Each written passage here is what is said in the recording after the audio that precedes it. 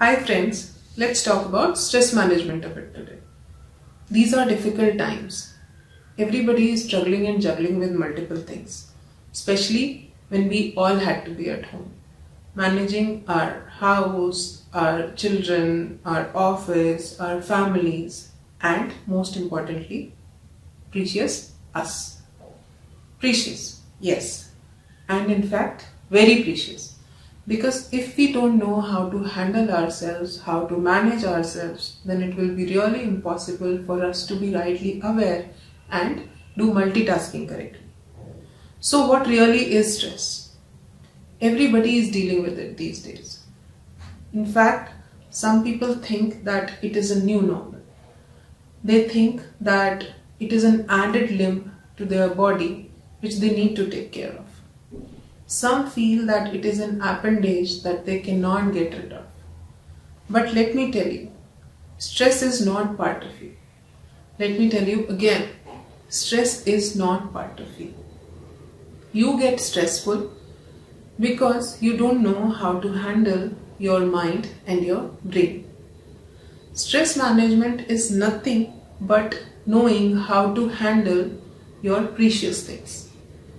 For example, your house, your business, your property, your children, your family, and of course yourselves.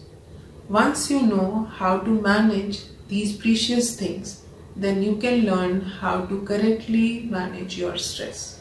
So what's happening is you don't pay attention on how to handle your mind, how to handle an emotion, how to handle this body, and how to handle the energies within and around you.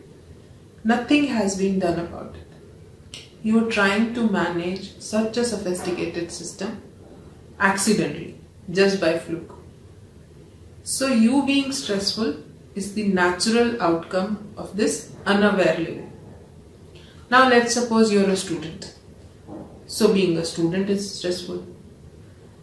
If you don't get a job after college, it is stressful. If you get a job, it is more stressful. If you don't get married, that is stressful.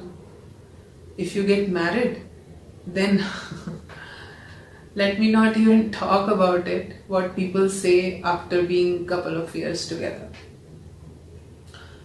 If you don't have children, that is stressful.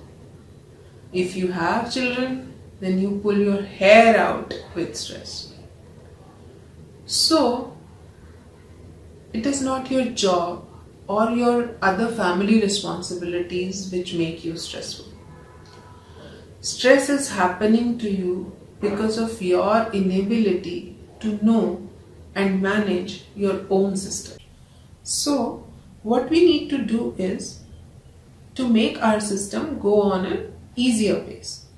Once we learn that, we can be more efficient and less stressful.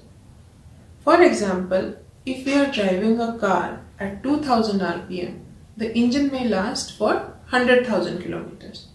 But if we are driving the same engine with 5000 rpm, the engine may last only for 50,000 kilometers or less because it is unnecessarily revved up.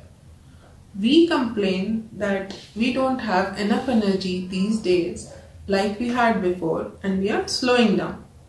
That's natural because we have used up that energy faster earlier, and it is okay to slow down and be efficient.